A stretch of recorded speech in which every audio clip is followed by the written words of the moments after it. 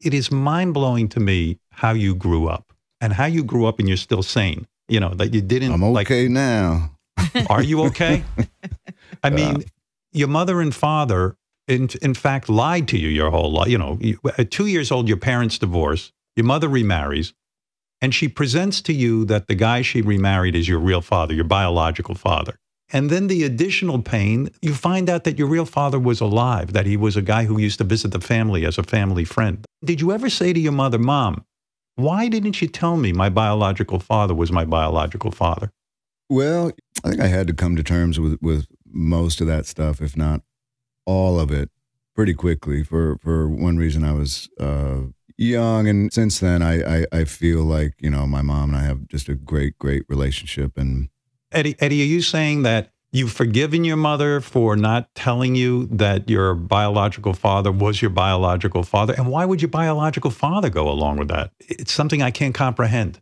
I had 3 younger brothers, and we're extremely close. And this is 1969 or something. Right. And their logic was, we want them to feel like brothers, and we don't want them to feel separated and like stepbrothers. And you know, nowadays it's much different. Nowadays you have single moms raising kids. It's not a social pariah. Your name was Ed Muller growing up, right? Yeah, Mueller. Eddie Mueller. And this guy Mueller becomes your father. He treated you poorly. Was he physically abusive, or was he just a mentally abusive guy? Oh, wow. I can't, you know, I want to say like I was probably a little bit of a out of control teenager, but you know, my parents were splitting up, and I was upset about that. My mom took my brothers to Chicago. I stayed in California. I was like working at the Long's Drugs, and Eddie, that's amazing. I mean, at 15, you're living on your own. You're going to school, and you're working to support yourself. The famous story was you went to your teachers, and the teachers were complaining about your grades, and you said you opened up your backpack and you showed them your bills. Yeah, Mr. Moreno said, you know, you missed another test. This is reality. And I pulled out my bills. I said, no, sir, this is my reality. But you laugh about it.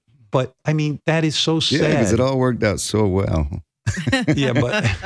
You know, I know what it's like to be under the lion's paw. Had I not been through any of that, you know, I'd you know, my whole life would be a sham. But let me just clarify one last thing. When my mom told me that this guy wasn't my father and it was somebody else, you know, that was, it was a shock. But I was so grateful in a way. I mean, I was like, oh, fuck. Like, thank God, you know, because I really didn't. I didn't come out of this guy's balls. I mean, I don't have any genetic relation to this guy. You know, there's a line in Tommy, it's The Who, and Roger's Tommy is singing to the crowd, and he says, hey, you, Mr. Normal. You know, that was the guy I didn't want to be. I didn't want to be Mr. Normal. And kind of the way I was brought up, I was worried about just like being Mr. Normal. And so even when my mom told me that, you know, my dad wasn't my dad, I thought, well, that's a fucking interesting twist. Like, my life got way more interesting at that moment, you know.